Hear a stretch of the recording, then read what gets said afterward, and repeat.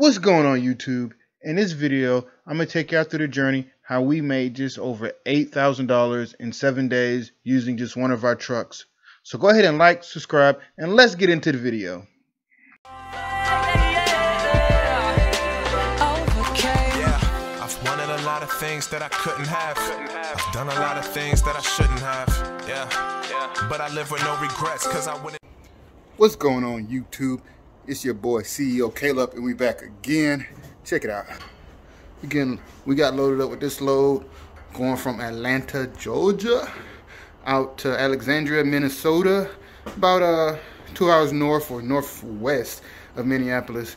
But y'all, this load was paying $3,600 for some cardboard boxes to Minnesota. It's like 1,200 miles. But you know your boy had to jump on that. Then I got a load coming back from Minneapolis, Minnesota, back to Georgia. It might be like a $6,000 trip, y'all. Had to jump on that. I ain't even been OTR in a minute, really. I've been doing a lot of local stuff around Atlanta. I got drivers, but I'm gonna have to, I put my drivers on one truck running day and night now. Cause I've been running day and night with this truck. And my other driver, he's, he was just running Amazon every single night, and he was running day when he had available hours. But we mixing it up a little bit this week because I had to get this money. But helping a friend out now, picking up some lumber. So picking up some good old lumber from a lumber yard out here. And I'm gonna drop it off at like 4 of his job sites. So yeah, he's gonna pay me a nice little grip of money.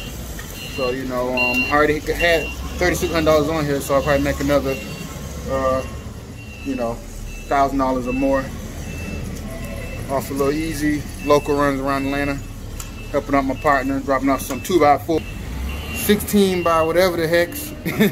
All right, just waiting for them to get this other load together so I can get the hell out of here, so I can rest up before I jump on the road tomorrow morning to Minnesota.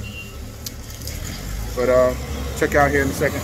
Just dropped off some of the lumber at my partner's spot here. That lumber sitting right in the middle. Getting a nice little house getting built here. But on to the second spot. So here we go to stop number 2. We're just gonna take these 2x4x10s, and we're just gonna put them over here. Put them over there somewhere. Ain't nobody here, so gotta do the work myself. It's all good. It's all good in the hood. Let's get to it. All right, YouTube. Now we're at our final drop, and this one, gonna unload all this stuff. So my partner is getting some work out of me today, but he's building these 2 houses right over here. I'm just gonna put it in one house over here to the left. So yeah. So we're gonna go ahead and knock this out, and then I'm gonna get something to eat. I'm starving, but let's get this out the way. Here we go, YouTube. We are about 4 hours into our trip to Minnesota, and what do we know? Hit traffic. And this is like really the only major city I'm gonna go through, and I was expecting to hit traffic here. And this is Nashville. We are right outside Nashville, Tennessee. But we're gonna push through this traffic, and we're gonna keep on rolling. So this is probably about total 19-hour trip, but so it ain't too bad.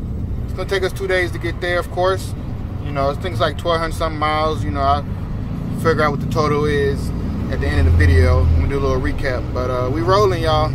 Rolling on through Tennessee. Got through the mountains. As soon as you get into Georgia, Tennessee, wasn't too bad.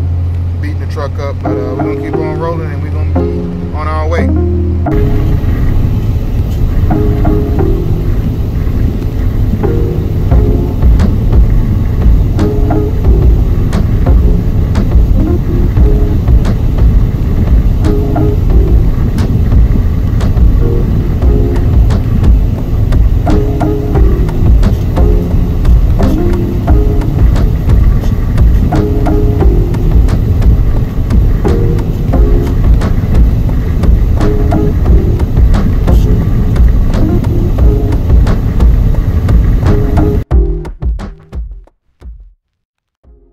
What's going on YouTube?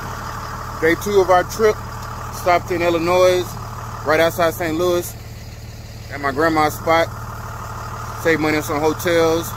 But look at the weather out here. They had 7 inches of snow just like 2-3 days ago.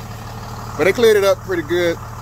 Thank God. He's been trying to ride on no ice, but we're gonna keep on rolling. Got about 10 hours before I get to my destination.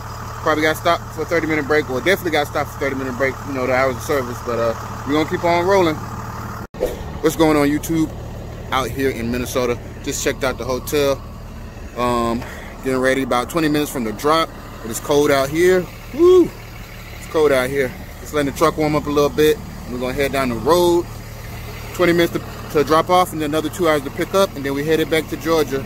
I drop off these cardboard boxes, man. They paid $3,600 for some cardboard boxes. Crazy, right? But we here in Minnesota, and we're about to go drop. YouTube, so we got unloaded at our drop, and now we picking up our round trip load. We made it a round trip load. I'm about to back in there. It's about to open up the back real quick. It's another load. I think I'm picking up 9 pallets going back to Georgia. You know, so easy peasy. Just going back in and let them get me loaded up. This is it. Got 9 pallets all in there. Easy peasy.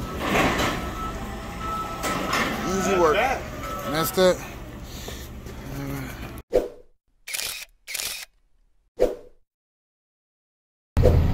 So here we are, pulling in to the receiver. It says I'm supposed to go to M1, 2, and 3. We here at Fox Factory. Last time they sent me to the other side, over here where this UPS truck coming from. But we'll see. We'll see what happens when we get up in here. We'll just pull up in here and go check in and make it happen. Last time I tried to check in, it was like 8 o'clock at night, and I was waiting, knocking on doors, and they was just one coming. I had to flag somebody down. But we'll see what's up. So here at the drop, went in there. As I was walking in, another trucker who's back there to the dock said, "Yo, tell him 17 hours is long enough." I said, "What?" You know, I didn't really know what he meant. But then when I went inside and talked to the people, they told me it's going to be at least a 3-hour wait. And it was like, man, they didn't have no space in there at all. Like, it's just stuff everywhere in front of the doors, like, you know.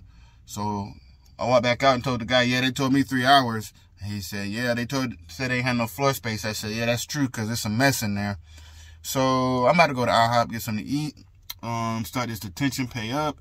Not the way I really wanted to start it my day. I thought I'd be in and out with an hour, because literally, man, these pallets are so small, you could probably just stack all 6 of them on top of each other. But I know the old buddy in the semi truck next to me, and I'm telling what he got in there. But we're going to go to IHOP and get something to eat, though. This is Atlanta, Georgia, y'all. Traffic.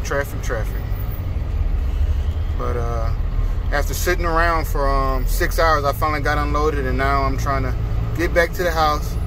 It's a few exits away, but it's gonna take me forever to get down here. That's just the way it goes. But y'all just enjoy this beautiful view of Atlanta as we coast along 7585 southbound. All right, YouTube, let's get into the recap. So we ended up doing a total of 5 loads over that 7-day period. That pretty much totaled close to, or actually just over $8,000. So 2 of those loads was Amazon loads. Another 2 was from a broker. And 1 was from one of my friends who happened to be a real estate developer, where it was just pretty much contracted us to deliver at his job sites. So I did, 3 of those loads, and I had a driver do another 2. So that's kind of how it broke down. So just those loads are all done with 1 truck over a 7-day period. And that Minnesota to Georgia, well, Georgia to Minnesota, and then Minnesota back to Georgia ended up being a round trip that the broker was able to get for us, which was great. So on the first day, our driver ended up doing an early morning run with Amazon, which totaled $662.79. And then we rolled in that same day to picking up the load that was going to Minnesota. So the load going to Minnesota picked up in Flowery Branch, just about an hour north of Atlanta or less. And it actually was going to Alexandria, Minnesota, just a little 2 hours northwest of Minneapolis. And it was paying $3,500, which was a nice run for 1,200 miles. We also made $900 on that run that we was contracted to, picking up from the lumber yard, dropping off at the job sites for those 3 houses that was being developed. The reason we was able to pick up those loads from the lumber site and drop off at the houses was because we was only using half the truck. So we did that on Friday, since we picked up the load on Thursday, and we didn't leave out till Saturday morning because the load wasn't due till Monday morning. So I knew it was going to take 2 days to get there, so we ended up deciding just to leave out on Saturday and get there Sunday night and be ready for the drop Monday morning. So Monday morning we dropped off, and then we picked up the load from Cambridge, Minnesota, which was going to Gainesville, Georgia, and we end up getting paid $27.20 for that. And that's because we had 6 hours. It took 6 hours to get unloaded, so we ended up getting paid 4 hours of detention pay on that. So it was 4 times 30, it was extra $120. So guess that's, kind of a plus. And then we end up getting an Amazon run in for $286.07 that evening. So this was probably our best week with a box truck. Just getting over 8,000 on the week. And a big part of that was the round trip load, or I call it the round trip load, where we picked up in Georgia to Minnesota, Minnesota back. And, going into it, I wasn't really expecting the broker to actually make it a round trip load for us. I just took the initial load because it was $3,500 on 1,200 miles. I said I'll be able to find something back, by the end of the week coming back to Georgia. But the broker actually lucked up and found another load, which was actually the same load that a client of ours actually did just earlier that week. So the only reason I got thrown on this load was because the client of ours wanted to go home instead of, go back to Minnesota. He actually had just came from Minnesota. He just ran that same lane, for $3,500 from Minnesota to Georgia, and he didn't want to go back because he wanted to go back to the Northeast, New Jersey. So I said, hey, if it's paying so good, I didn't want to pass up on it. So we ended up jumping in a truck and getting it done. And since we only had half the truck, we was able to throw that lumber on there and get that dropped off. So that was great. And so that kind of really made the bulk of the run. So really the key to getting loads like this is just building relationships. If you can build relationship with with a broker within a brokerage, that's good, because they can just find you loads before they hit the load boards, or they'll call you first when they have loads in certain areas. And that's kind of how we've gone about things. And usually we get loads consistently throughout the week because of relationships we built. So that's just kind of a tip, is just continue to build a relationship after you run the load, with those brokers. But it's a pretty good week, and hopefully we can crank a few more of those out this year. But yeah, if y'all made this far in the video, go ahead and like and subscribe, and stay tuned for future videos.